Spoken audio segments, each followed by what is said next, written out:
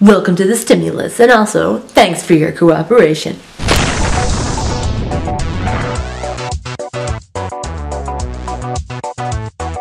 Hey guys, and welcome back to This Week in STEM. I'm Steph, and the first story of the week deals with ants. Yes, those teeny tiny little pests that ruin picnics that Archer is always concerned about. Researchers were interested to see how ants would respond to microgravity, and spoiler alert, they really weren't that crazy about it. The experiment consisted of 8 colonies of approximately 80 ants that were housed in plastic containers on board the ISS. According to Deborah Gordon, the senior author of the study, the idea is to ask the ants to search a small space, and then provide more space and see what will happen when the same number of ants have to use a larger space. Now, Professor Gordon was actually pretty interested in how the ants worked to regain their footing after they fell off the walls and were floating through space. Sometimes they would grab onto another ant and climb back down, and sometimes they somehow managed to just flatten themselves back onto the surface. I think the biomechanics of that are interesting. Not sure the ants would agree with that word. They would probably use, terrifying if ants could talk, which they can't. The hope was that they could develop search algorithms for groups of robots. So when you send out a group of robots to search for whatever it is that robots search for, you would need a central control center, which would mean that the robots would be able to search autonomously. I don't know about you, but this entire experiment sounds like a really terrible sequel to Bug's Life, which we'll probably be getting before Incredibles 2. Where's my Incredibles 2 sequel?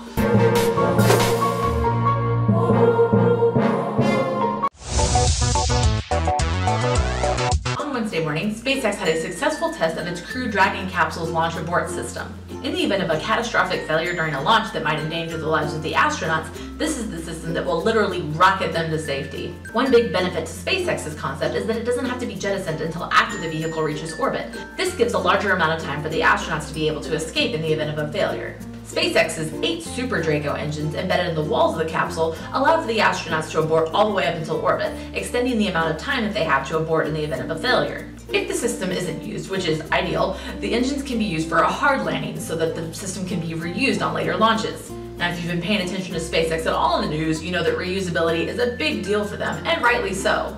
By utilizing reusable components during launches, you can greatly decrease the cost of spaceflight.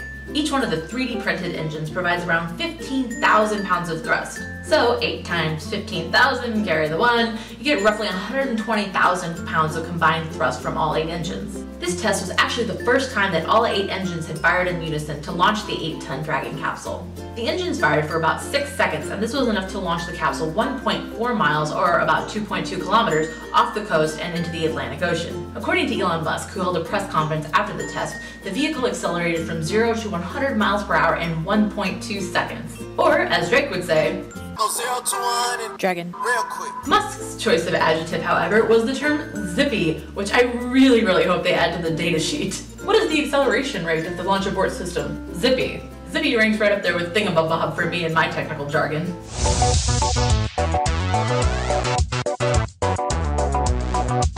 Now, could somebody please start developing a warp drive for me? Spaceflight, I need it. And this week, everybody got a little bit of spaceflight. Yesterday afternoon, astronauts Scott Kelly and cosmonauts Gennady Padalka and Mikhail Kornienko left Earth bound for the ISS and for the history books. Kelly and Kornienko are about to spend a year on the International Space Station.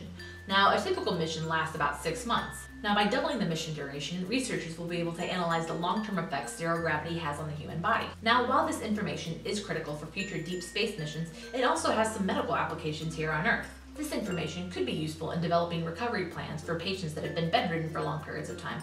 Additionally, the information could be helpful in monitoring people that have immune system deficiencies and can't react well to diseases. A long duration spent in zero gravity can have numerous impacts on the human body. For example, it can impact eye shape, affect bone density, and lead to muscular atrophy.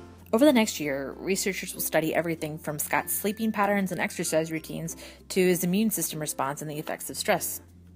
Now, as with all good experiments, it's important to have a control or baseline to compare your experiment measurements to.